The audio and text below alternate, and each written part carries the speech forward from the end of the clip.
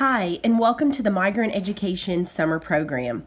I'm Ms. Gomez, and I'm going to be talking about the Artist of the Week brochure that I'm going to ask you to complete each week as part of the Arts and Humanities Camp. We actually have 4 artists.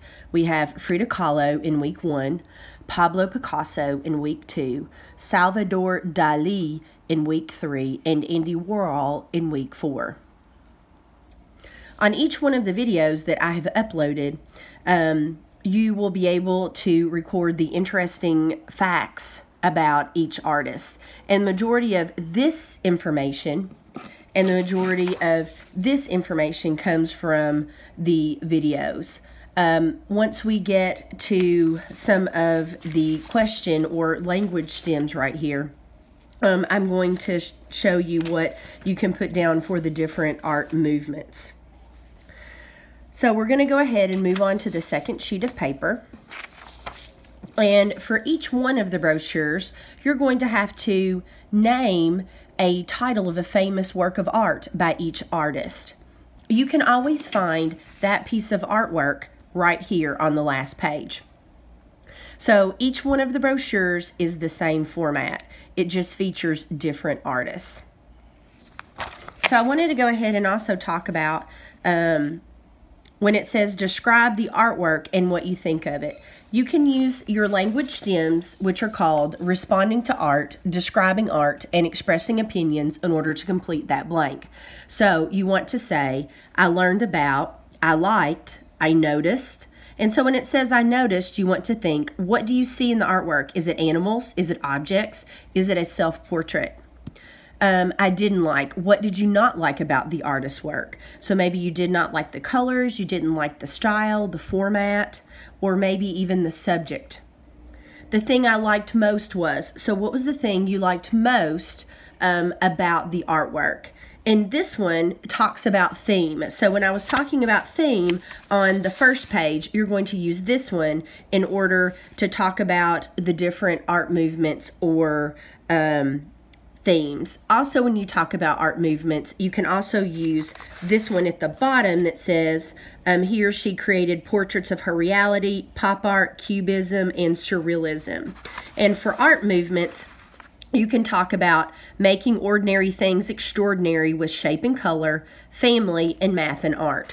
So these two that are on your sheet, you can use these in order to complete the question about art movements. And you want to think of these as a multiple choice bank. Each one of these that are listed is going to be on the brochure to describe each one of the artist's movements in art. This artist's work reminds me of a book, a movie, a news or world event, or a personal experience.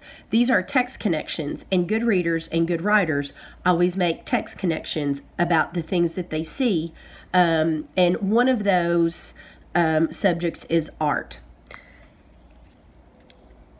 He or she experimented with, here we have the human condition, colors, shapes, mass production, math, and perspective. So for these, when we talk about what I think about the particular artist, you can use these here. Describe the artwork, you can use both of these here. All of these language stems. In the last part of the brochure, we're going to be using questions to ask the artist.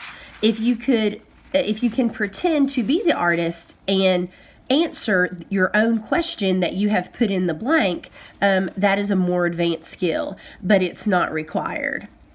And additionally, any of the blanks that you would prefer to answer yourself in a different way, that is also fine. It's just that here, this is the vocabulary in the language of arts and humanities, and that's kind of what we want to focus on.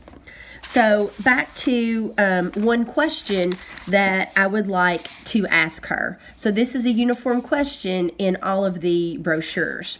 So here are some of the questions using the art vocabulary and responding to art vocabulary that you might want to ask. Explain why you created your art.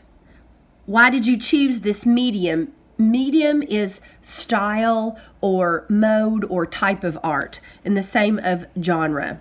In most of the mediums, it is photography. It can also be mass production or portraits. Did society, culture, or history inspire your art? Where did you find this idea? How did you problem solve in art?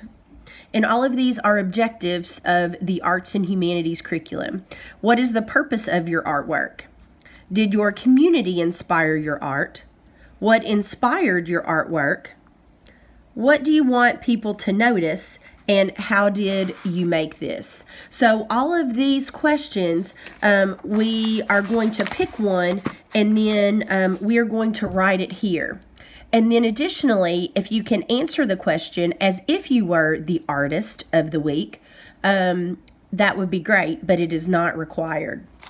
And that is also making a text connection, putting yourself in the artist's shoes.